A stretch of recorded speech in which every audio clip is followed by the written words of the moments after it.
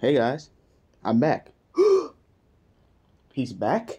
And it didn't take 3 weeks? Yeah, I know, right? Isn't that crazy? But anyway, how y'all been? I know it's only been like what, a few days? Probably just like about a day and a half since I posted my last video. So yeah, I'm going to try to be more consistent, but I'm not promising anything. So if you're not familiar with this series so far, this series is my friend, Nami Rubber Bands, or Killer Kill 360, asked me to do a what if with him in the Highschool DxD verse. Now, if you want to look at more or the previous parts, the link will be in the description down below. So, yeah. With that, all that being said, let's get into the video. So, Issei, he's carrying Ryuji as he's rushing towards where Rias and the pt3 are at, which, they're still in the school. But Issei, he uses like he, hopping on this bike, having Ryuji over like one shoulder. He's just, cycling as fast as he can until he gets there. So, he gets to the pt3 area. He's like banging on the door maliciously, like, shouting, like telling Rias to like, please, like open the door. So, she does open up the door as she sees both Ryuji knocked out cold, Issei on the verge of passing out himself. As, she's like, oh my God. Well, she can't really say that. But, she's like, oh no, like what happened? And so Issei explains how, they were, chilling at this diner with the bishop girl the other today, from like the other night. And when we were leaving, Rainer showed up. And, well, let's just say that, well, she knocked out my friend and took Azia with her. So we have to do something. And so she's like, okay, slow down. Okay. First, let's deal with Ryuji. So, yeah. They, like, pick him up, place him down on the ground. And so they start, like trying to heal his body and stuff. Or at least accelerate the healing process that it will take. And so, as they are doing that, Issei is like, so are we going to go help her? We can't just leave her there. As Rias is like, look, I get it. You're like cool with her and all, but she's not a part of our cause. Like, sure, she seems nice, but we literally don't know her. You're going this all out for a girl you don't know. Didn't you learn that the first time with Rainer? And so, yeah, they're like going back and forth and all that junk. And so Ria's just like, you know what? We'll just end the conversation here. We gotta make sure Ryuji's okay. So, Issei, he is a little saddened, but, yeah. So, we're gonna time skip to a little bit later on. As, Ryuji, he's, wrapped up in, like, bandages. As his sword is, like, laying against the wall. As he's, like, still, like, sleeping. And so, Issei, he just says, take care, buddy. Get all the strength that you need. As he leaves. And when he leaves, he's making his way towards the area that, well, Rainer said that she was going to be at the church, essentially. And so with Issei walking there, Kiba and Konako try to, or like in his way. As he's like, don't try to talk me out of this. I've already made up my mind. And so like, oh no, we're not here to talk you out of it. We're here to help you. He's like, what? He's like, yeah. Hey, any friend of you and Ryuji is a friend of ours. So, he's like, thank you. As well, all three of them make their way to the church. And as they're getting there, two fallen angels appear. one of them is a tall chick. She's wearing like a suit jacket with like I guess a skirt underneath it with like like long blue hair and all that junk. And the other one is just like a little like Lolita fashion type girl. As she's just talking like hot shit, like, you're here for the for the nun girl, aren't you? He's like, well, it's too bad. No one's getting past Rainer now. As she's like laughing, she's just talking hot shit. And so Konako, Kiba, they just tell Issa to go on as they'll handle these two. And so as that is happening, Issa, he nodded, he like rushing towards the church. And as he's rushing there, he's like looking around, looking for like Ozzy and stuff. And with him looking around, it's a guy he wasn't exactly expecting to see. It's Freed again. And he's like, came back for round 2, huh, you filthy devil. And this time, Rias isn't here to save you. As Issei at this point is just tired of his shit. As, he is a little pissed as his arm does like slightly morph a bit more into like the gauntlet piece. It's not all the way up to his forearm, but it's right where his it's a bit past his wrist. So yeah. So Issei and Freed are fighting each other. As Freed is surprised by how much Issei has grown since their last encounter. Like, Issei grew a lot. As he's just wondering, like, where did this boy get all this strength from? And so as they're like fighting, Freed does get the upper hand and like stabs Issei's hand to the wall. And when Issei tried to grab it, it started like burning his hand. As Freed is like, that's not gonna work. These blades have been particularly blessed, meaning it's extra effective against a heathen like you. As Issei's like holding his hand in pain, as he's trying to like pull it out, but every time he tries to do it, the pain just becomes excruciating. So yeah, he takes out 2 more blades as he's like walking towards Issei. He's about to like at least do something, or at least he thought he was going to, until he gets a freaking a bookcase thrown at him from like across the room. I mean, he does dodge out of the way, but he's like wondering like, hey yo, who the fuck do that? As she's like, me. As he looks and he sees like Konako's small ass, he's like, what the? Another one? What are you doing here? And she's like, better yet, why are you here? And on top of that, you're hurting my friend, and I don't really like that. And so Konako is now like putting the pause on Freed, or at least kinda.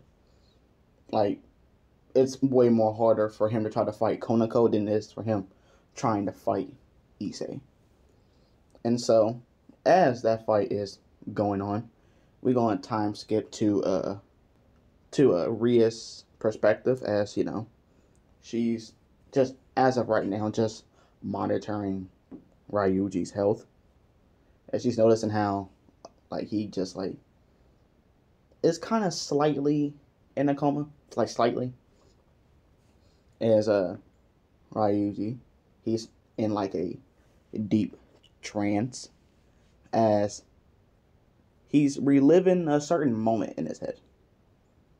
As all he just sees is, well, his mother and his father essentially protecting him, I guess is that the word they want to use. And so his father is like fighting off these demons that were like at their house, as the mother, she's also fighting them, as they're like going back and forth. And this is like an old memory that he had. Like, Ryuji could be like 7 at this point. So as they're like fighting, a certain like angel appears. As he can tell, like, it wasn't like what he would think an angel would look like. This angel had like pale skin and had like 10 wings. As the last thing he sees is just this being essentially slaughter his parents. And as he's like thinking that in his head, that same memory keeps getting replayed in his head over and over and over again. And as that is happening, the entire like room that they're in starts getting cold, like very, very cold quickly, as the room just goes from being like room temperature to like now going to like freezing temperatures. As Ria's, she's like calling Akano over, as she's like trying to do something to like help him, because, well, his powers are activating while he's unconscious. And so with the, Akano, she like essentially puts her hand on Ryuji's chest and on top of his head, as she's like, I'm sorry for what I gotta do to this. As she starts like starts using her lightning to send signals to Ryuji's body, trying to like, I guess, wake him up. As with that's happening, Ria, she puts like a few magic seals on Ryuji's like arms and legs, so that when he does eventually get back up, he doesn't like get up, start swinging. And so, yeah, Akano, she's like does it a few more times until Ryuji's eyes just snap open, as his eyes are now like a deep royal blue color with like a dragon slit eye in them. As when he like calms down a bit, his eyes go back to normal. As Akano, she like putting her arm like around her, like, are you alright? Like, are you okay? As right, he's breathing heavy, like, yeah, I'm fine. Where's Issei? As the room kind of goes quiet for a bit, as Ria just sighs like, he went after Asuya. As Ryuji's eyes kind of like snap up, like, wait, he went by himself? As she's like, no, but Kiba and Konako went with them. But hey, it's not too late. Maybe you could meet them there before, anything too bad happens. As, Ryuji, he's looking at his hand, as he notices that it's slightly, it has to slightly have like a blue tint to his arm, or at least to his skin in general. As he sees that his fingernails have a bit of a claw shape to them. As he just shakes off the feelings. He tells Rias that, yeah, I'm going to help him out. And she's like, good, I'm glad we know that we're all going. So Akano, she helps him up, as she just like tosses him his sword, and he just like catches it. And when he catches it, the sword starts like glowing again, as it starts glowing like a blue color. As Rias is like, when we get back, we're going to need to discuss that, because your sword has been glowing like the same type of energy as it was previously, but it never really stopped glowing energy. So Mario, he nods, as him, Akano, and Rias, they all like lead towards where Issei, Konako, and Kiba are at. So time skip, right? Issei and Konako, they do the final nail in the coffin, as they just knock out Freed, essentially. Or at least Konako land the final blow. As Issei, he is making his way towards the room, as he sees he just kicks the door open, essentially. As he sees Reiner, still missing, one wing and everything. As how do I explain it? Asuya, she's essentially on a crucifix, essentially. Like, yeah, like she's like on it. And so Issei, he's like what's going on here? As when she sees Rainer, he just like, trying to like tell her like get her off of it. She's like, nah, the process is almost complete. And so Issei, not trying to like let that happen, right? As he's like trying to fight Rainer, and with them going back and forth, they do exchange a few blows. Issei, he lands a knee, she lands a punch, he elbows her, she kicks him in the chest. Like they're just kind of like seemingly going back and forth. As she knows how Issei's like magical potential has grew up even more, like to the point to where that she has to like block his blows because his punches are actually starting to hurt her now. And so as that's like going on, we cut to like Rias, Akano, Ryuji, they're walking towards the area as they see the same fallen angels as before. They a bit better and bruised, but due to essentially Kiba and Konako trying to fight them. As they're like, we might have slipped up in the first time, but we're not slipping up again. As she's emitting like a lot of magical energy, which does surprise Ryuji a bit. As Rias, she is just, at this point, she's just done with it. She's just done with it. As she just looks at her and Angel, like both of them, like she just looks at the little girl and like the other girl, or the other woman. She's like, I had enough of this. As she just starts emitting a whole bunch of like magical energy. As Akano's like, ooh, looks like you made her mad. As both the girls' eyes widen, as essentially Rias essentially just rips their soul out. Well, not really rip it out. She more or less destroyed their souls due to her destruction magic, killing them both. As that's going on, she just tells Ryuji that hopefully you can take it from here. As Ryuji, he nods as he's like rushing into the church.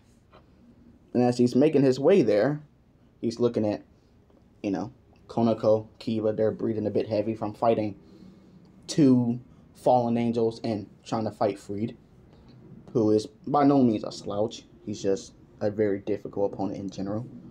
As Ryuji asks them, where is Issei? As they like point to like up, as he's like up the floor. As Ryuji, he's like running up the steps trying to get there as quickly as possible.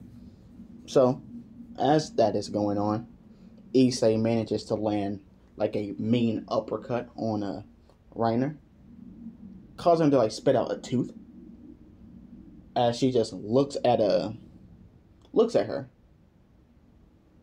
and like lands like another punch to her stomach, which again makes her like spit up a bit of blood. But she just looks at Issei, grabs him by his neck, and like slams him to the ground, like almost collapsing the floor. And she's like, it's one thing to get hit by that, but this I won't stand by it. As with her holding him down, freaking Rainer just makes a light hammer. As she's essentially about to just like land like a mean hammer strike to his face as he's like pinned down to the ground. As she's like, say goodbye, as she like goes for like a hammer swing. And right when that happens, Ryuji just comes out of nowhere and just lands a freaking drop kick to her face, like sending her back, like through the pews as she like hits against the piano. And she's like, what the hell? As she looks, as she sees a Ryuji just standing there looking all smug with his sword in his hand. As he says, "Hey, Reiner, did you miss me?" As he's just like smiling, twirling his sword. As Issei's like, "You bastard. Could have gotten here a bit sooner." And he just helps him up. He's like, "Looks like I made it in the nick of time." He's like, a couple of minutes ago when it had been so bad either. He's like, "Hey, what are you going to do?" As they are both in a fighting position. As they, you know, Ryuji, he points his sword towards her. Issei, he's like mad now. And so as they're like fighting, going back and forth, like a green energy starts like emitting everywhere. As she's like, "Finally, it's done." As the ring essentially just drains Azia out of all of her magical twilight healing energy, essentially taking out her boosted gear. And when that happened, well, Azia, she just kind of just dies. As, not gonna lie, when that happened, something just like awakened inside of both Ryuji and in Issei. As, essentially, their friend just died. Someone that was close to them. As Issei is just glowing with intense red energy. As his eyes is like glowing green. Freaking Ryuji, his body just bursts a blue aura. As his eyes are like glowing blue. As they're just looking at her like they just about to kill her, essentially. As when Ryuji, when he's holding his sword, he essentially shoots out like a beam of ice towards her direction, which, she does jump out of the way. As she's like, puts on the ring. As the missing wing that was like on her back gets healed. All the injuries she has had up to this point from Ryuji and Issei has been healed now. As they both just kind of like tell her in the most brutal way possible, "We're going to kill you." Like in so many different ways. And so, Issei, Ryuji, they essentially like blitz towards her, which, she wasn't expecting them to move at such speeds. But she does manage to like block both of their attacks. As she just creates a spear of light. She's essentially just telling them to like bring it on. As they both just like rush towards her. She does manage to parry a few of their strikes, but Issei just lands like a brutal punch to her stomach, which she did feel that. As, Ryuji, he jumps off of Issei's shoulders as he just kicks her in the face, sending her back a bit. As she can't even get a chance to rest, as they're just on it. Anytime Issei would land a blow, Ryuji would land somewhere else, and they'll just kind of like switch back and forth between it. And with them going like this, they're emitting so much like demonic energy that it could be felt from outside of the church. Like, that's how much energy they're radiating, that even Rias can like feel it from outside. As, this just makes her and Akano shocked but impressed at the same time, because it's like these guys had awakened their powers not too long ago, and yet they're already this strong. And so as they're fighting her, Ryuji, he lands a mean like cut across her body, but due to the twilight healing, it like healed right as it got cut. And so we're just like, well, if you're just going to keep regenerating, then I'm just going to keep cutting until you can't regenerate anymore. And so Issei and Ryuji, they're like going back and forth, and they're just essentially of the strategy of, okay, if us hitting you at this strength ain't working, then we'll just keep hitting harder and harder and harder until it does something. Like, that's how mad they are. So with them fighting, freaking Ryuji like stabs her in the chest as Issei just with his dragon claw of an arm, because it's like fully clawed out now, he like punches at the handle of the blade, making it go in deeper. As Issei unknowingly, it's like boosting. Like he doesn't know that. He doesn't know that. And so as that is like happening, she like feels his blows now. Like really, really feeling them now. Because he's unconsciously boosting without realizing it. As Ryuji, when he's cutting her, this blade gets like so cold that it starts freezing molecules in the air as he's swinging it. And so, with that's going on, Issei, he manages to charge up unknowingly, just an unprecedented amount of magical energy, as he just like lands like a vicious punch to her stomach, you know, just sending her flying as she hits the ceiling. And as she's like falling to the ground, he just jumps up in the air and hits her with a freaking spinning axe kick to her stomach, sending her flying down. And as she's flying down, Ryuji just takes his sword and just cleaves her in half. Yeah, just cleaves her in half. To the point to where that, you know, she just can't move no more. And what that's going on, Ryuji, he's just like cutting over and over and over and over and over again. He don't give a damn. He's slicing her up. And as she keeps trying to regenerate, freaking Issei is just landing blows as well as Ryuji's like cutting. And it just gets so bad that her healing factor can't even regenerate the amount of cells that they are destroying up to this point. As she's just laid there on the ground, beat the hell up. And she's like, she just like goes back to her Yuma form as Rias, Akana, they show up. And so they just looking at her as, you know, Issei, he comes up and he like pulls Azia down from the crucifix.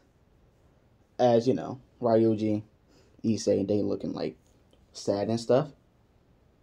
And as that is, you know, happening and stuff, Ryuji, with his blade, he just looks at Yuma with just absolute hatred in his eyes. As he just like takes his blade, because she tried to like run, like step on her leg so she can't move, and just impales her in her back. Like kind of like stopping her from moving, because, you know, yeah, there's like a big blade in her back now. As she just like, or at least what he thinks is just dead now. And so, as that is going on, as that's going on, Rias, you know, Issa, he's just like begging her, you know, like begging her to like bring Azia back. Like, is there any way that you can bring Azia back? And so, seeing like how hard Issei and Ryuji went for this girl, she must be like that good. Like, she has to be like a good cause for them to be going this hard for her.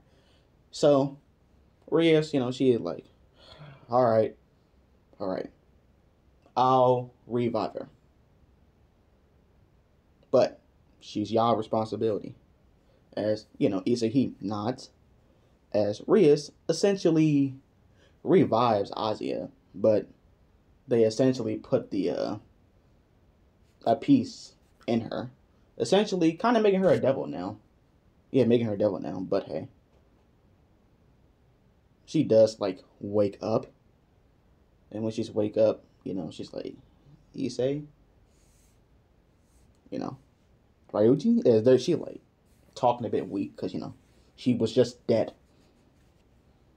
And so, Issei, Ryuji, they're like hugging her, crying and shit, And she's like, well, what's going on? What happened? As Issei's like, don't worry about that. You're just safe now. You're back. So, she's like smiling, crying as well.